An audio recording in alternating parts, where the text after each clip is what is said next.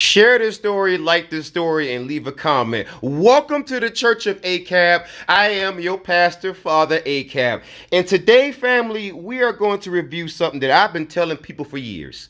You are wondering how all this stuff gets out there on the streets. And stories like this shows you how. Because a former Smith County deputy named Luis Sandoval has been charged with accepting a bribe. And that bribe didn't come from just anybody. It came from Mexico, and it came from a dealer. And this man is also accused of illegally assisting that same dealer. And the new charge that he faces is a federal charge. And according to federal court documents, 28-year-old Sandoval was arrested, and in the actual documents, they allege that the bribe that he got was a value of $5,000 or more and was rewarded in connection with taking official action to protect the person's illegal enterprise from law enforcement activity.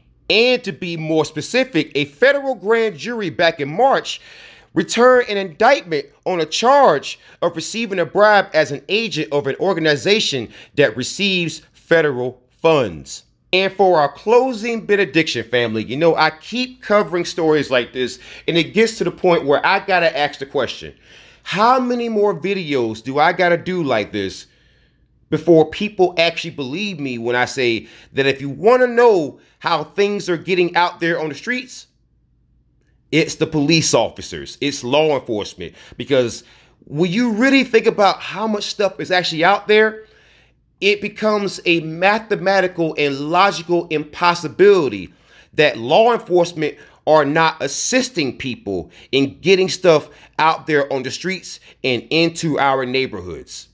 But that is all, family. ACAB and amen.